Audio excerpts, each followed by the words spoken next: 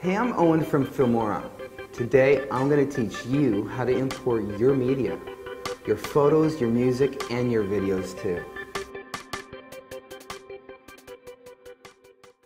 To import any media, you must first have it saved to your computer. Once it's in your hard drive, we can start importing the video clips into the software. Click on the media button and select Import.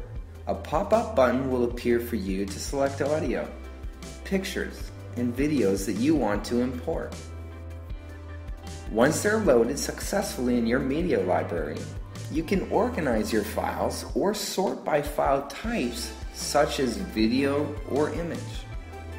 To start editing your clips, you'll need to activate the timeline by dragging and dropping the imported media files into the timeline area.